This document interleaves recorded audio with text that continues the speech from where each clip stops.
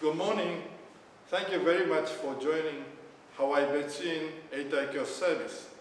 We are fortunate to have Reverend Satoshi Ka'imipono Tomioka this year. Let's start service with Vandana and Ti-Sarana.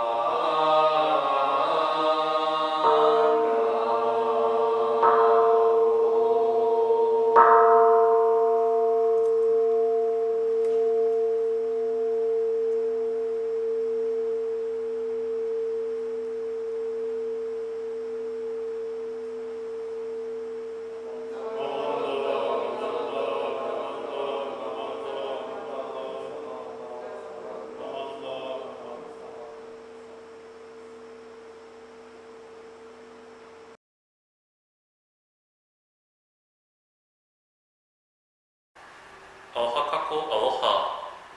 Welcome to Honpa Hongwanji Hawaii Betsuin Eitaikyo Sangha Memorial Service.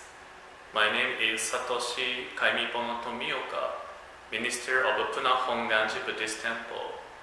It is my honor to share the joy of Nembutsu today with you. I'd like to say thank you to Reverend Satoshi for having me, also to the Associate Ministers and then Hawaii Betsuin Sangha. I was the Associate Minister at Hawaii Betsuin from 2013 to 2017. I have so many memories at Hawaii Betsuin. And when today you see me, you may see some changes in me. I had my hair cut. I have now growing my beard. Also, you may see I'm gaining my weight. I came to Puna Hongwanji 2017. After I moved here, I gained my weight about 20 pounds. The reason why is our Puna Hongwanji members and their friends, they come to my house and they're knocking the door saying, Reverend, this is something to share with you, something to eat. And then I enjoy eating, and then I have never learned how to say no. Therefore, I enjoy, thank you so much, and then eating. So I now gained my weight eating momona. Also, you may notice my ring here. Finally, I got married in July. So I'm not, July. So every time at Hawaii Betsuin time, the members or people ask me, oh, Reverend, you look so young. How old you are now? And then, oh, 25. Oh, are you single or married? I often answer, I'm still available. But now, after I got married, I cannot say that in way anymore. So I may say, oh, I'm taken already, or I'm not available. So today, Eitaikyo is also a beautiful occasion to deeply think about our life. Yeah, Eitaikyo means a long time generations, kyo or dokyo, Sutra Chanting. So therefore, Eitaikyo also means the temple's aspiration to continue to share and propagate the Dharma, in particular, the Nembutsu teaching. So from the past, we are receiving this teaching thanks to our past ministers, past members, and people from the community who supported the Hawaii Betsuin Temple, so that we can share the Dharma, especially Nembutsu teaching, Buddha's compassion, wisdom, Namo Amitabha to us. So therefore, today is our turn to deeply receive aspiration from past, the Nembutsu, for me. And then we appreciate, enjoy, entrust ourselves to this Nembutsu teaching, and our aspiration will be passed on to future generation. So Eitaikyo is this aspiration from past, present, to the future. And this aspiration is Buddha's wish for me. So you can see the blue circle. Yeah, it is my life, myself. And then, do you still remember my birthday? Do you remember my birthday? Yeah, I was born January 3rd, 1988. So I became 32. So when I came to Hawaii, I was 25, so now I turned to 32. But when I say my life of 32 years old, it's a half true. Yeah. What it means is to be here, who I am.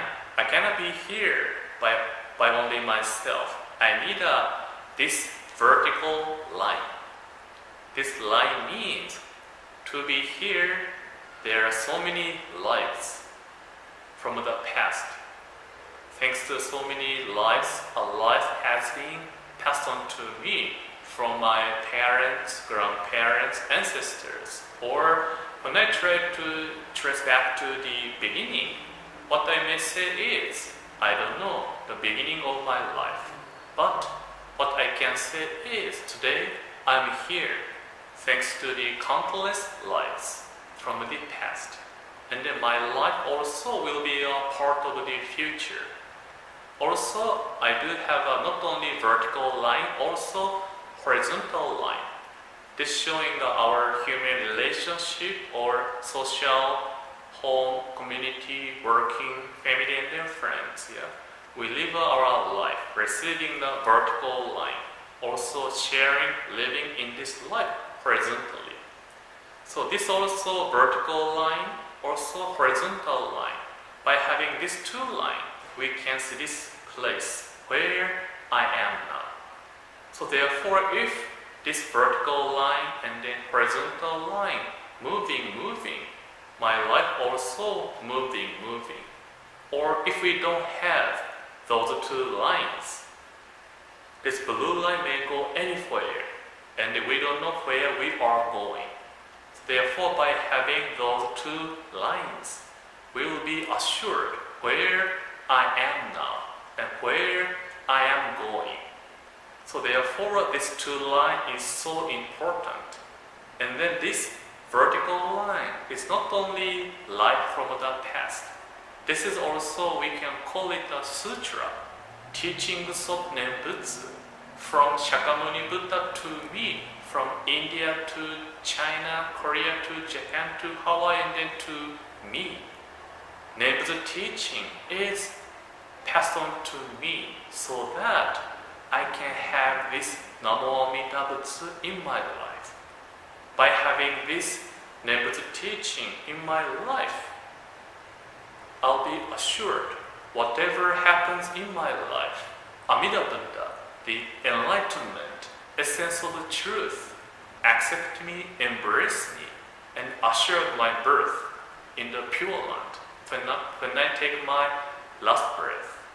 It is possible only because by Amida Buddha's virtue, primal vow, which is Namo Amida Butsu. After I moved to Honpa Hongwanji, I hear my fellow ministers of Hawaii Betsuin, sometimes they told me, this member passed away, oh, that member passed away. Every time when I hear that, so many memories come to my mind. Ah, this member was this, oh, that member, I remember. It makes me so sad. Yeah? At the same time, in our Hongwanji tradition, we can call them not only our deceased or past members, they are our good teachers. Good teachers who is teaching us truth of life, truth of impermanence, interdependence. They are guiding my life so that I can also encounter this Nembutsu teaching, which Amida Buddha's promise.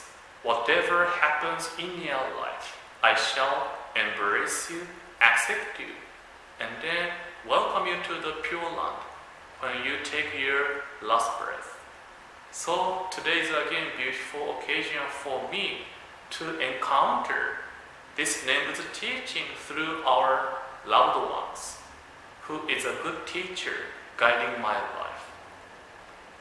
Then I want to share one video with you I made about the life of Nembutsu, and then our loved one, still our good teacher, who is encourage us to encounter teachings of Nembutsu. Where is Grandma?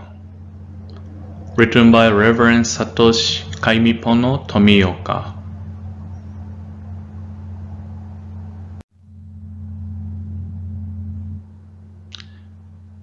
Grandma and I play together. She teaches me many games, and she's really good at it.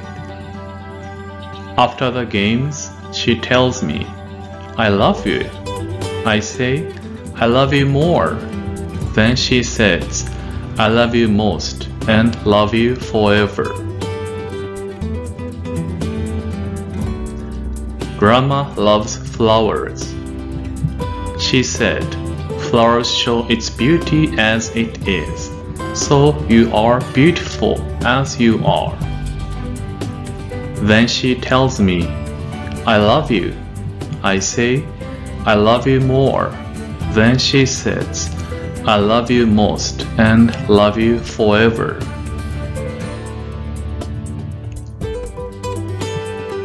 Grandma knows how to use a smartphone. I taught her.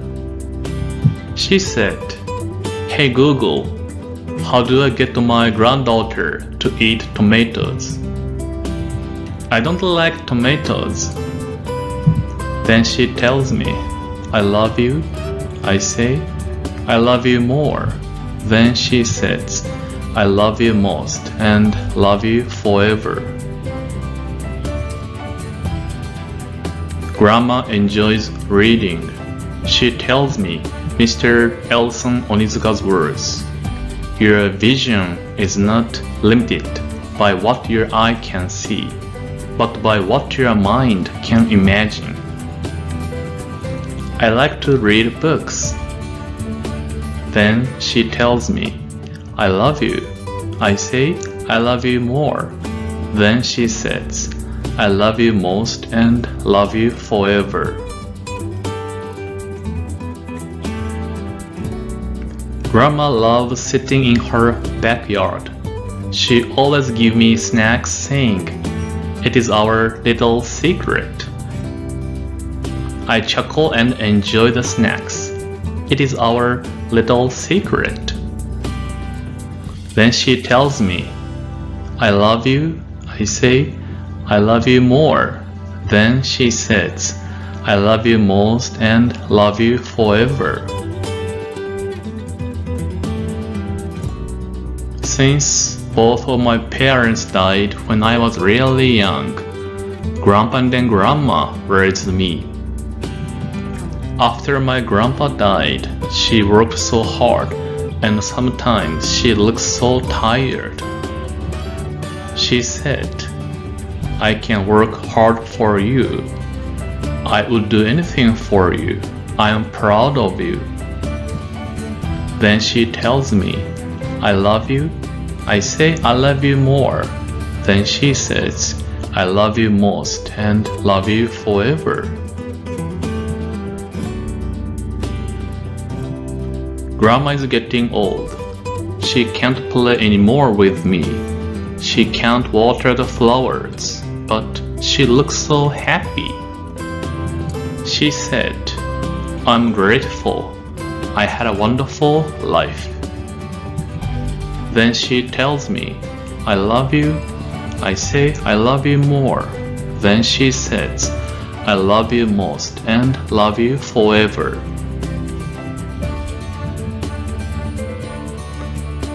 Grandma is getting sick, really sick. She's suffering in her bed. I said, please, Grandma, don't go. Please, don't leave me alone. Then she whispers to me, I love you. I say, I love you more. Then she says, I love you most and love you forever. She passed away. Where is Grandma? I miss her. Then I remembered she used to tell me, if you miss me, say Namo Amida Butsu. I too live in that name. I asked her, what is Namo Amida Butsu? She said, Amida Buddha's wish for me. Amida Buddha promised to love me forever. She continued, guided by Amida Buddha's wish, I will become a Buddha in the Pure Land and always be with you. She continued, in Amida Buddha's wish, we are forever together. I said, do you promise we are forever together? Grandma said, yes, that's Amida Buddha's promise for us. Then she tells me, I love you. I say, I love you more. Then she says, I love you most and love you forever. Then we said, Namo Amida Butsu together.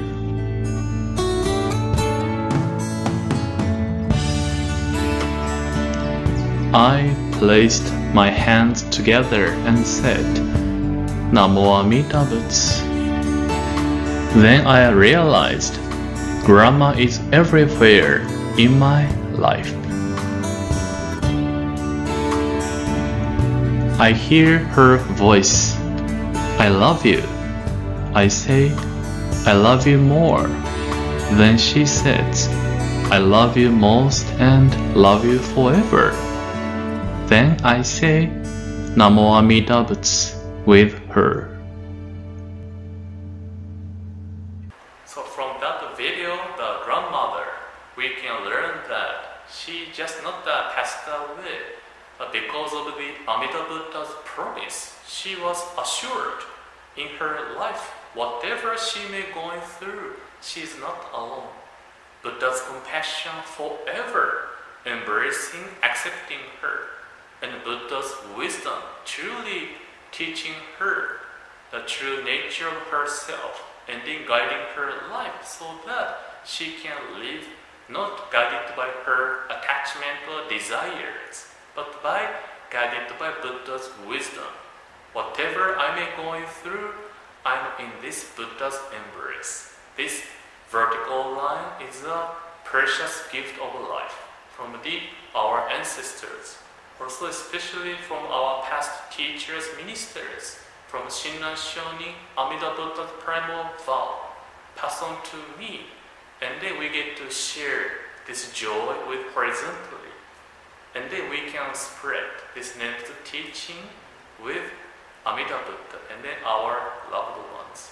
Let us joyfully share this Nembutsu teaching together with others. Thank you so much. Mahalo.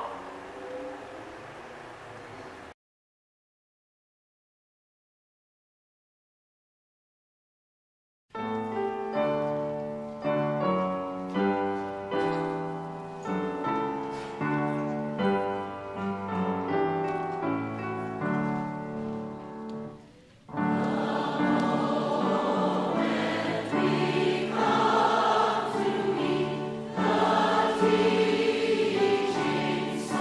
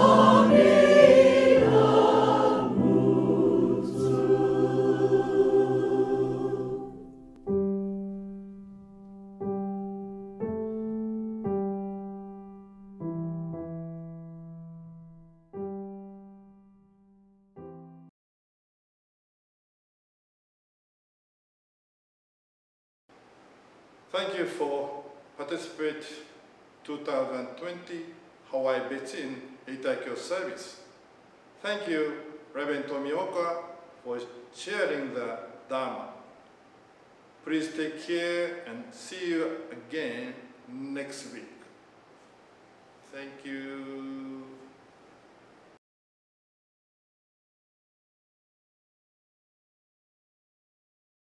Good morning. This is Reverend Jan. I have been very well, and I hope you have been too, since, I guess, January or even February, but definitely March. But we have been shut in, and sometimes we sneak out, and I think everyone has done that. But that's okay. But you know what? It's exciting in a way of how we have to live with the conditions of the times. What's most important, I think, for me has been all the things that I thought I had control of. And then fully, I am hit smack dab in the head to realize I really cannot control everything. But you know what I learned this morning? That was the best part. And Yuika Sensei, this is really fun. You go on Zoom, and do you know that you can tell Zoom to somehow make over how you appear. So the lipstick and the eyebrows are zoomed, not mine. And I thought, this is really great. Next thing I'm going to do is, they only do eyebrow and lips. I'm going to try see if they can do hair. Then I'll blonde myself. And I thought, you know what? It's the little things. It's the little things that we got to pay attention to, because it's the little things that bring a lot of joy, And so it's the little things like saying hello to the mailman, because that's the only person you're going to talk to today. Or even things like, as you walking down the road to walk your dog, which is what I do, when I realized, look at how many different people I see. Not that I meet them, but I see them, and I go, wow. I didn't realize Queens Hospital had such a large staff. It is like a community, it's like a village. But it was the little things that made me truly appreciate that no matter what, there are big things happening, but no matter what, it's the little things that keep us going. And the little things, like the realization that, here I am at 76 going through this, and I am a part of an important history. So have a good day, guys, and talk to you again. Bye-bye.